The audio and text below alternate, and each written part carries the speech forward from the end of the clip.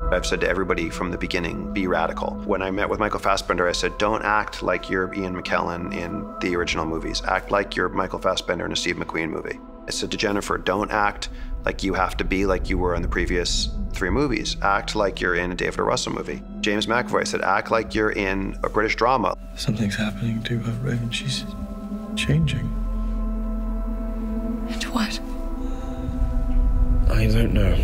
We expose some of his flaws in this film. Charles's MO is not to give up on people, and that's part of his own ego as well. One of the main flaws we highlight in this film is his own ego. Charles and his X-Men are where we turn when facing our worst fears. A guy who is enjoying the acclaim, the magazine covers, essentially the celebrity of being Professor Xavier, leader and hero of the X-Men. And James really performed it that way as well, with this hubris. Some of you choose to call us superheroes, but it is a damn sight better than what you used to call us.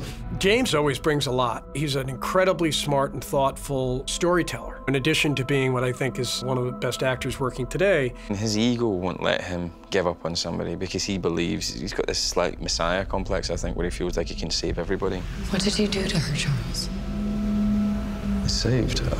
And looking at the nature of the relationship his character has to Jean Grey, that we found ourselves wanting to lean more deeply into his responsibility and explore the idea that maybe Charles was wrong. Maybe he is more responsible than he thought for what has happened to his family.